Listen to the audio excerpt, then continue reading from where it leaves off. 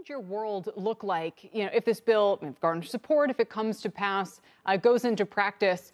How would it change the experience that a lot of us users have as it relates to using, especially in the U.S. here, our iPhones in the App Store?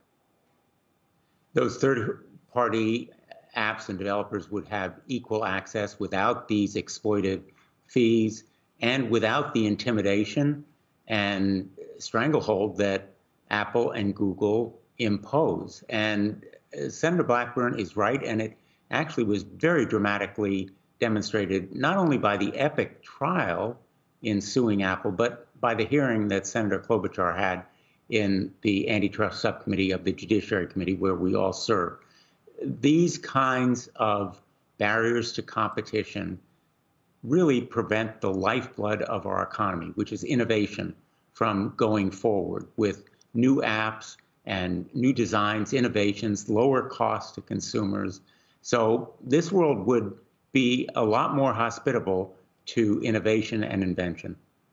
A lot more hospitable. And Senator Blackburn, again, to ask you to elaborate on that, does that mean that I, as a user, might have multiple app stores on my phone? Are these provisions that would more relate to developers and their ability to kind of have that one-on-one data relationship with me as the customer and have better communications? What is the end goal here? Well, you will see a little bit of all of that. You would have other app store opportunities if you get rid of some of this anti-competitive behavior. You know, we've talked about the Epic situation and looking at this payment system and being forced to use the App Store's in-app payment system, preventing developers from communicating directly with consumers, having to go through that app, such as, to offer them a chance to download an app directly from the developer's website, which many users of apps would like to have that direct interface with the app developer. So I think you would see greater business to consumer communication, as well as more options for an app store that would host some of these innovations.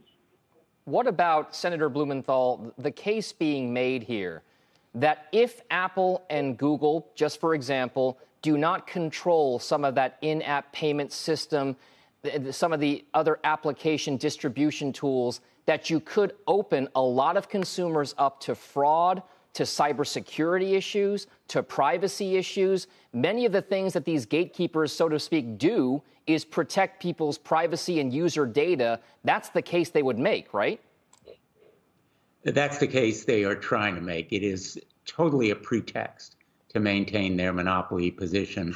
And it is not only disingenuous, it's ironic because they're the ones who are actually invading privacy and stealing data from the developers, and all the while they're saying, oh, well, we're the privacy protectors.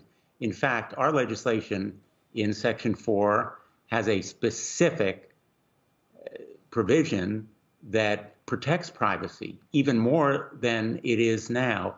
So this kind of argument is totally bogus, and I think it is going to be absolutely transparent that actually privacy would be better protected with this legislation. All right, a bipartisan look at big technology. Thank you very much, Senators Marsha Blackburn of Tennessee and Richard Blumenthal of Connecticut.